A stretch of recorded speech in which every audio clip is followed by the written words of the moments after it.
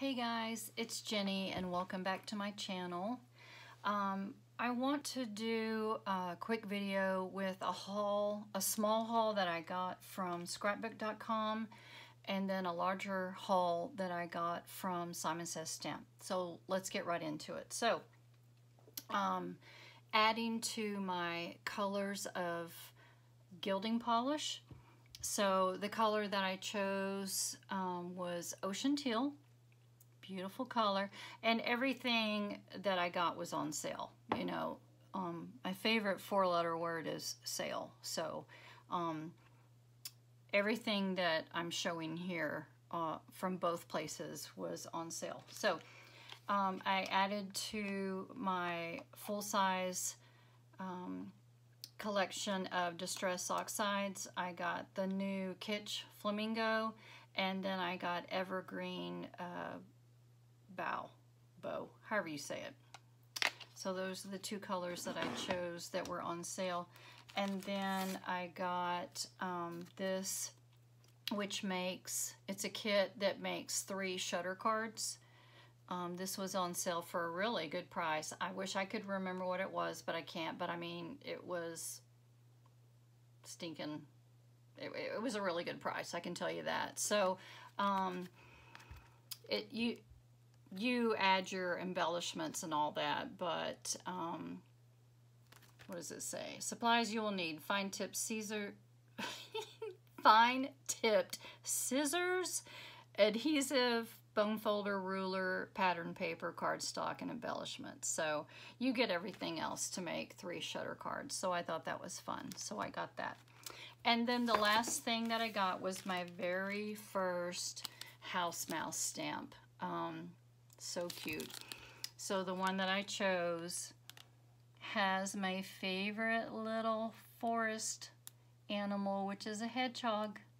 So anyway, I stamped it out so you could see it. This is it in black ink on cardstock.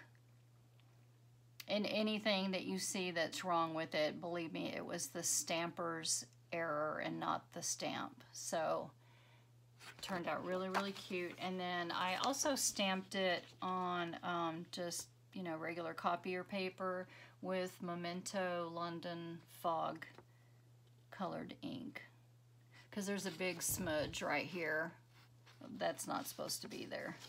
That's not on the stamp. That was me messing it up. Okay, so that was everything I got from scrapbook.com.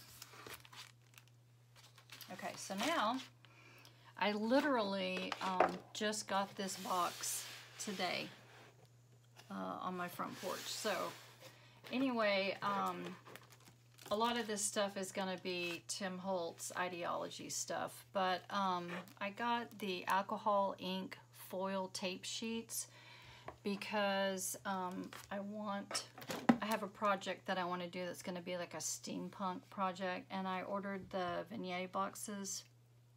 You're probably all very familiar with these. They were on sale, so got the boxes. I also got the finial set to use. I'm planning on attaching one on the bottom of the box, you know, to raise it up to make it, you know, stand up, and then, you know, you can attach a finial on top for decoration if you want to. So I got that. The one thing that I was not able to get were the frames that go on the front. I was watching a YouTube video with Tim Holtz, and of course he said the words, "These are being discontinued." So I envisioned millions of people just pausing that YouTube video, jumping off of it, and going and ordering those frames right then and there, because later when Jenny decides to casually just try to look for the frames, they're unavailable.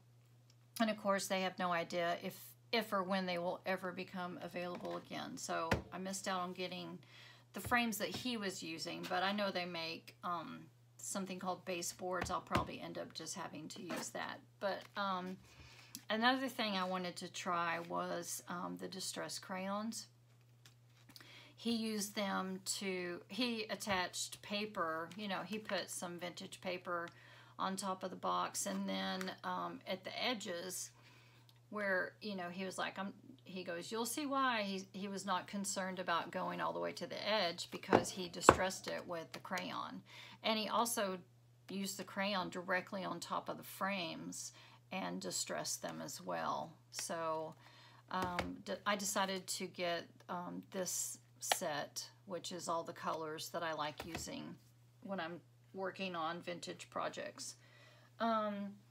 Another thing that I got to use with the foil sheets was some distress paint in black soot, because what he did was, and this is where I'm going to ask for help from the YouTube community, he took one of the smaller white styrofoam hearts that I think were on sale at Hobby Lobby during Valentine's, but I didn't get any. So if any of you guys have any of those white styrofoam hearts, the smaller ones, let me know in the comments below, because I mean, I'd like to buy some from you because I want to do this project. But anyway, he ran the foil sheets through embossing folders, and then after he ran them through the embossing folders, he took the black paint and he, you know, mushed it on there, and then it distressed the foil and made it look, you know, very metally, which is the look that I'm going for with, you know, wanting to do the steampunk project. If I can find the white styrofoam hearts, if there's any out there. I don't think this stuff is gonna stick to the glitter.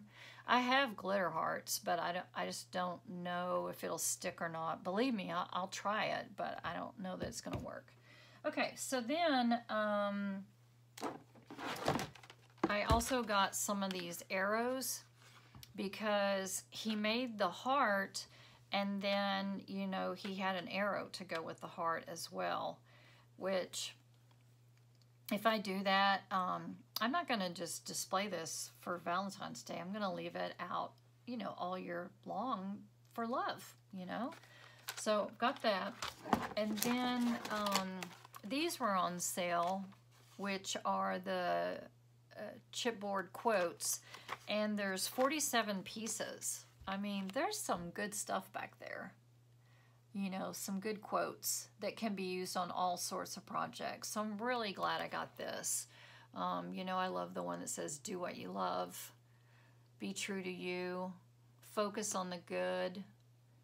Anyway, love with all your heart, choose to shine, be brave with your life. I love these. Anyway, I could go on and on, but I won't. And then another thing that I got was these, which I'm really excited about, which are 68 sentiment stickers. You know, and you guys, I mean, I'm dating myself, but remember the old label makers that we used to have, that you would turn them and you have to squeeze the trigger and that punched the letter, and then you turn it again for the next letter, and on and on and on, and then it printed out on different colors of tape. I mean, you know, we thought we were hot stuff when we got like yellow tape and orange tape, but anyway, most of the time it was black tape and you're punching white letters into it. But anyway, got these.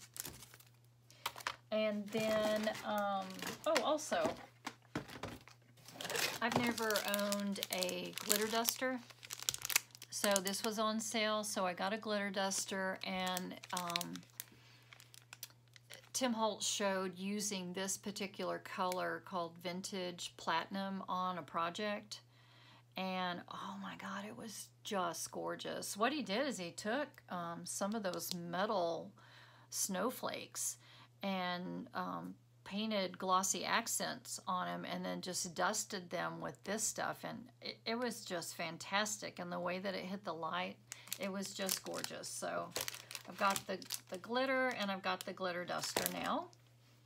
And then another project that I want to work on with the vignette boxes is a Christmas project, and I finally got these icicles.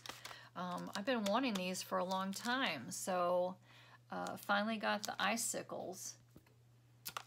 So got that. And then, oh, okay. Looks like I got 3 more colors in the full-size Distressed Oxide. Got Faded Jeans, Seedless Preserves, and a Vintage Photo. I need a Vintage Photo because I ran out on my mini pad from doing all of the, turning the brown paper bag into faux leather. I mean, it takes a lot of this ink.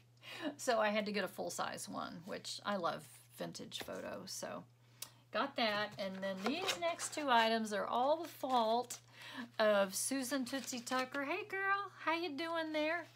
I asked her, in one of her, after one of her videos, you know, I saw her using this, something out of a tube that she was adding to this gorgeous Memdex card. It was an Under the Sea theme, Susan, if you remember it, and you were adding all this beautiful stuff to your fingers and adding it to the project, and it was stunning. And you know, I'm like, what is that? So anyway, it's metallic wax, and so the 2 colors that I chose were Mint Sparkle and Vintage Gold. So I'm excited about that. I've got a little container going with some, what I'm calling my mixed media collection. So I've got some stuff going. I can add a new gilding polish in there. It looks like I already have, whoops, some